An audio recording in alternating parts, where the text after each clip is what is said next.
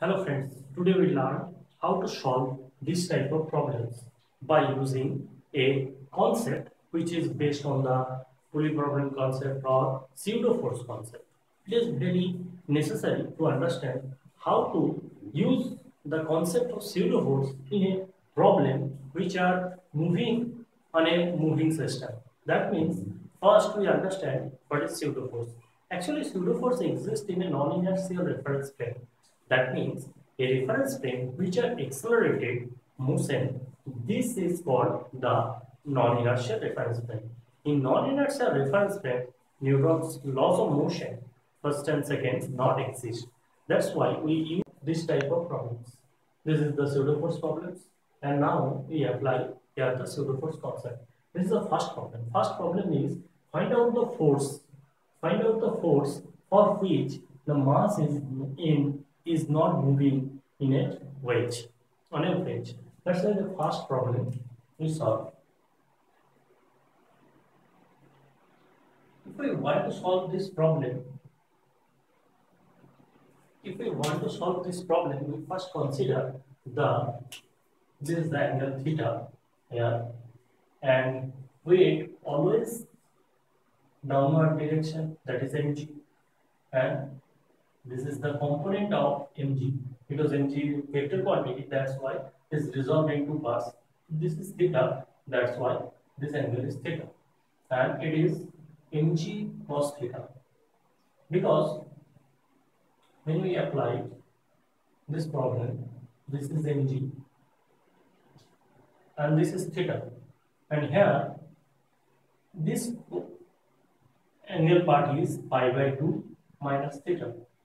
This is pi by 2 theta, and this is pi by 2 minus theta, and this is perpendicular on the plane. That's why this angle is theta. So this angle is theta here, that is mg cos theta component, and this is mg sin theta component. Now we apply, and it is the normal reaction R. Now when we apply a force which produces an acceleration A in this direction, then the body exists a pseudo force, that is M. And this pseudo force is divided in two components, in this direction and in this direction. This is theta, that's why this angle should be theta. And here MA cos theta, and in this direction, that is MA sin theta. This is the part. Now, if body need to not moving this condition or not moving this body, if mg sin theta equals to ma cos theta, then the body not moving condition. That means mg sin theta equals to ma cos theta.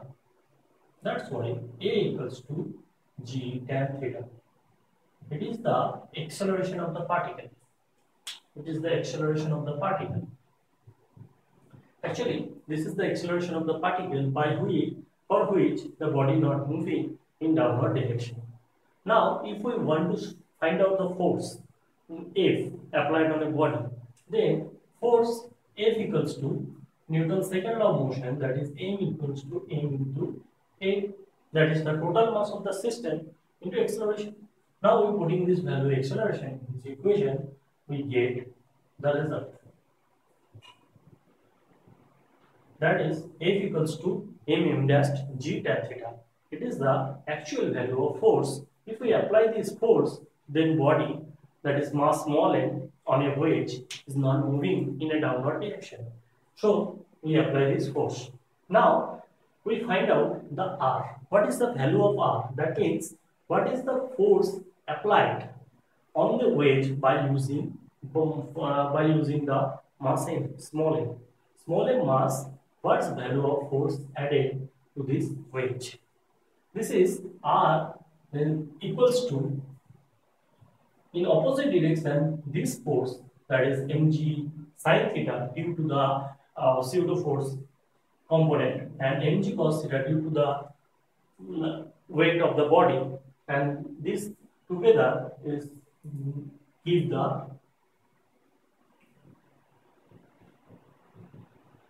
MA sin theta. Now we mg cos theta and putting the value of in A, that is g tan theta sin theta cos theta into sin theta here, that is the tan theta, and now mg, that is cos square theta plus sin square theta by cos theta. That means mg by cos theta is the normal reaction. This is the normal reaction R for the body, that is mg cos theta, which is the weight applied by the body M. Now this is the solve, this is force, this is the acceleration for which the M is not moving in the downward direction. This is the force for which the body is not moving in the downward direction, and there is the normal reaction of the mass M dash, which is gives the on a weight. Now we solve the second problem. Second problem is similar to this problem, but addition of this mass, extra mass. Here, find out the mass M. In this problem, we find out the mass M for which this small m mass not moving in a downward direction.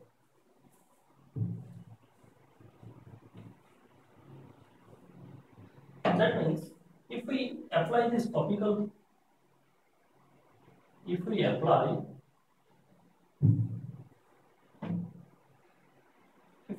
this Pulley problem, then first this mass M.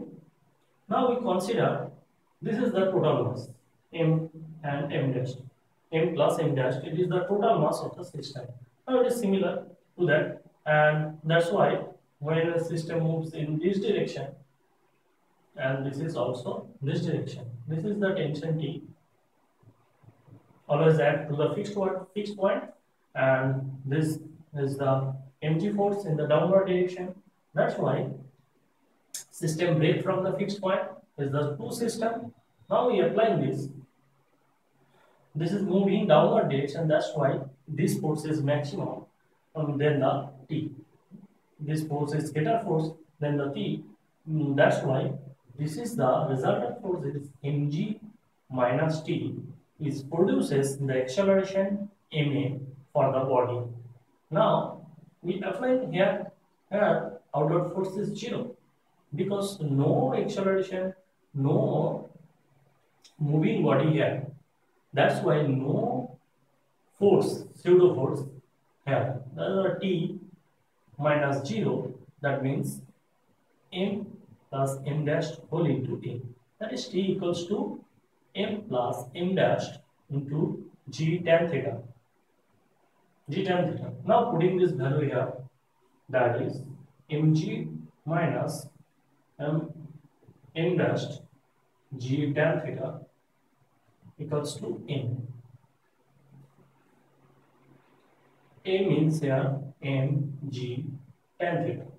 Now if we solve this problem, that is m here m plus m dash by cos theta minus 1. This is actually m here. If we apply this mass in this system, then this small m mass is not moving in the downward direction.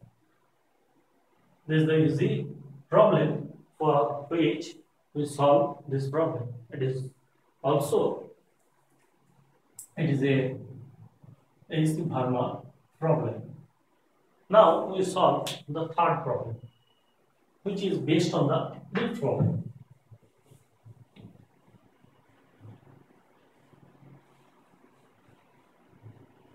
Now we solve this third problem, which is based on the lift problem. Here we find out the acceleration of the system and tension in the string for which the body moves a zero acceleration with a zero acceleration in upward direction. Now here mass m2 is a greater mass than the mass m1, how to solve this problem. Now that's why here this is mass m1 and this is mass m2. This is upward direction, downward direction we take it a1, and it is also upward direction we take it a1, because this is downward direction and it is upward direction. If not, the string length is constant. That's why the mass m2, if down goes downwards, the mass m1 goes upward. Now here we consider a pseudo force, because the lift, this pulley is present in the lift. That's why which lift is moving with the acceleration a0. That's why we applied a pseudo force a0 due to the acceleration a0 on a different body. If we apply every free body diagram for this body, then this is T, because string is 1, that's why tension is similar T and T. Now this is mass m1g, and pseudo force, body moving with the acceleration a0 in upward direction. That's why pseudo force is looking in the downward direction.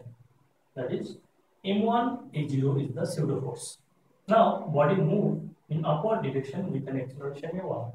That's why this force is the greater force than this force, because the body moves in an upward direction. That's why the resultant force is T minus m1 a0 plus m1g all into mass into acceleration. This is the mass m1, mass into acceleration a1. And for this system, if we draw the free body diagram, this is mass m2g here, and m2a0 is the pseudo force. Now body moving downwards with an acceleration a1. Now acceleration a1, that means this force is the greater force than the t. That's why the equation is m2g plus m2a0 minus t equals to m2a1. Now if we solve m2g plus a0 equal minus t equals to m2a1, and here t minus m1 a0 plus g equals to m1 a1, and that's why the a1 is m2 minus m1 by m2 plus m1 whole into g plus a0 is the acceleration of the system. If we putting this value a1 in any equation, then we get the value of t. So we finally solve this problem, third problem. Now we want to solve this problem. That's why first we have discussed this problem later, and that's why the free body diagram is very necessary. And one concept is very necessary, that is the acceleration a0 in upward direction. That's why produces a pseudo force in the downward direction. For different masses, pseudo forces are different. That is, for m1 masses, pseudo force is m1 a0, and for m2 masses, pseudo force is m2 a0. And one concept is also very necessary, that for a pulley problem, that is the greater force minus the lower force is equal to resultant force, produces the Newton's second law of motion, that gives the mass into acceleration of the system. Now we solve the third problem. Third problem is, this is the third problem we want to solve.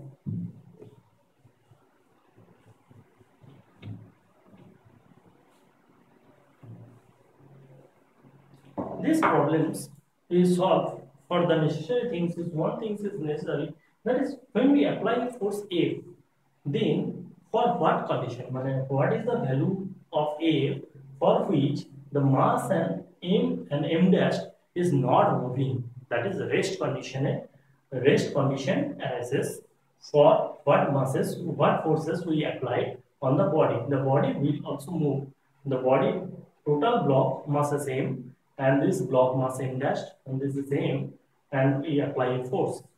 For which force we apply, that's why M and M dash is fixed condition or rest condition, and also these are frictionless pulley.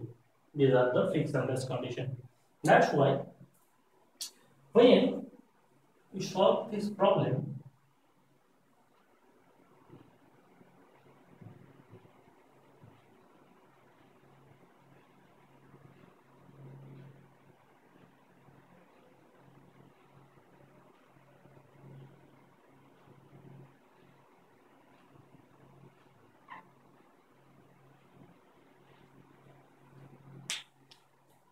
if we want to solve this problem, this pulley is tension is T and tension is T.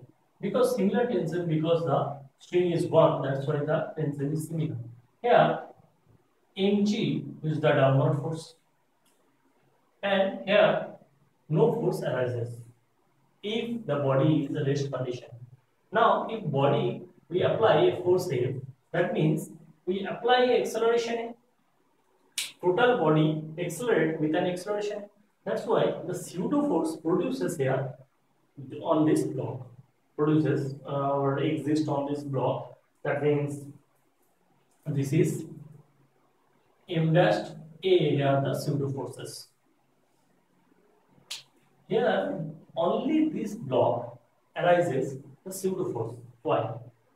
First thing is, in a moving system, the moving pulleys are the concept of pseudo force. Here this pulley is moving, that's why here in this body we arises pseudo force, and in this body arises pseudo force. But in this body moving in a downward direction, that's why this not produces any pseudo force. Only this part is moving in this direction, the body moves this direction, that's why in this indexed part apply the pseudo force concept. It will be rest when mg is equals to m dash. That means if this force and this force are equal, then body will not move in any consideration. That means mg equals to m dash a. That is the acceleration of the system is a equals to m dash by m whole into g. This is the acceleration of the system. Now we apply force on the system F.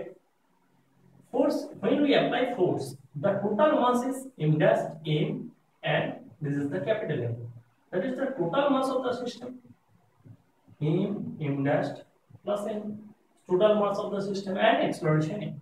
Now the force F is m dash m into m dash by m whole into g. This is the total force on the body. This is the total force on the body. And these 4 problems that we solve and by using the concept of pseudo force, and that's why we need the basic concept pseudo force is force M dash is always acting on a body which are moving in a non-inertial reference frame.